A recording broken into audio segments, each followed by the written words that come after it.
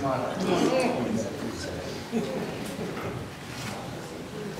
Tomorrow's a very big day. Now tomorrow, what's going to happen tomorrow? I'm leaving for the Army tomorrow. Okay, now you've been preparing for this day for several months now, right? Okay, you've been working out, and the recruiter has you like running, and how far do you run? 2 miles. A couple miles, you're doing a workout, and amen, amen, amen. And so, and where are you headed? Fort Leonard Wood, Missouri. Fort Leonard Wood, Missouri. Okay. And good, very good. And how long will you be there? 14 weeks. Okay, 14 weeks, and then you graduate, right? Okay, and then you get more training, or? No, then I just get stationed somewhere and then just do my orders. Okay, okay. Now the good thing is that so this is boot camp, right? Yeah. And it's the show me state, right? So you can always just, if you're ever having a hard time in boot camp, just say, hey, I need a timeout. Show me. And they'll respect you for it. And if they give you a hard time, have them call me. That would really carry a lot of weight with it. Just do that, not, okay?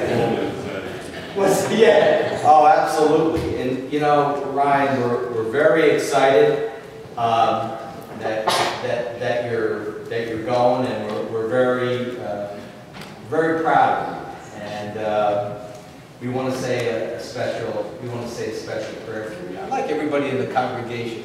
I want to pray for 2 things for Ryan, and that number 1 is for God's protection.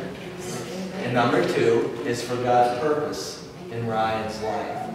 And we're really excited. And we're going to miss you. And remember where you came from, Cinnamons, New Jersey. Absolutely. And that every one of us in this room, we're all sinners, but God loves us anyway. And God gives us new life. And we'd like to pray. And we know Mom and Dad and your dear sister just wave your hand out there. Amen. Amen.